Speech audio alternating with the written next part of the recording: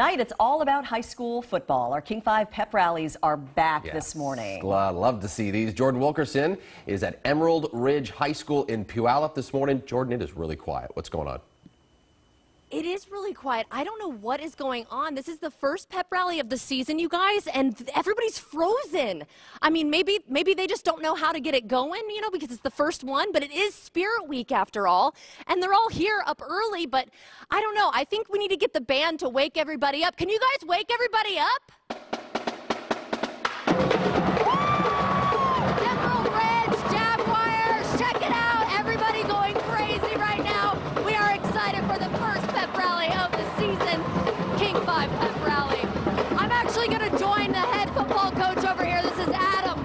Adam, why are so many people wearing pink today? Cancer awareness, Spirit Week, promoting cancer awareness. Oh, that's so awesome. And it's Spirit Week. It's the homecoming game tonight. Who are they playing? We're playing the Curtis Vikings. Okay, you guys feel pretty good about it? It's going to be a battle. They're a really good team. All right, well, good luck tonight, guys. And we'll have more with Emerald Ridge Jaguars coming up.